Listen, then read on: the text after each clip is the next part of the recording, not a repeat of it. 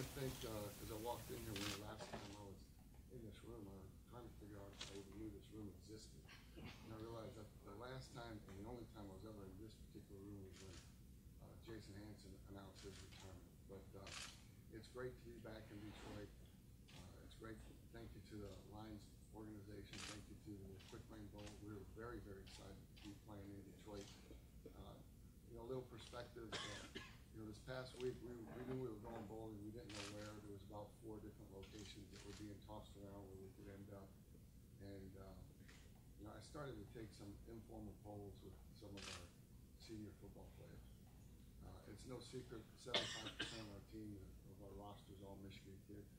And you know, when you're looking at warm weather locations and that sort of thing, I was pleasantly surprised the number of players on our roster that had Detroit being their first choice. It's important to be able to play in front of friends and family.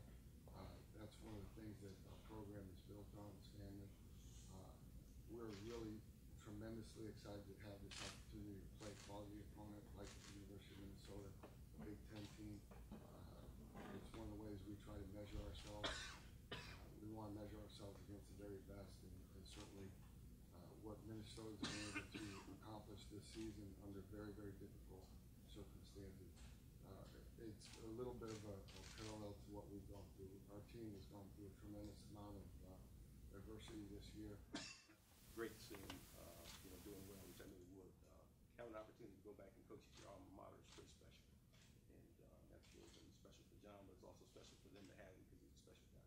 When he announced that he had cancer, how did you react? Or I assume you reached out to him. You know, that's a private matter. You know, and I, you know, he's had a battle with that. You can talk to John about those issues, and but nevertheless, you know, I'm thankful, and you know, we prayed for him, etc. And you know, he's a battler, wanted no pity, and you know, did a great job coming through and leading his team, which is difficult. There's a tremendous amount of you know, situation management that you have to, you know, that relates directly to head coach with, you know, not just clock management, you know, that the importance of that, but also situations, you know. And so I think maybe more so than any other position coach, that particular role has a tremendous amount of parallels between the head coach. We were all friends. We've been together so long, our families and all that. And so to not have him around every day, even for the players, I mean, it's like losing a good friend. And so at the same time is that he did what was best for him and needed to be done for him and his family. And we all understand that and wish him nothing but the best. But he'll always be a part of the way we do things and how we play at the University of Minnesota.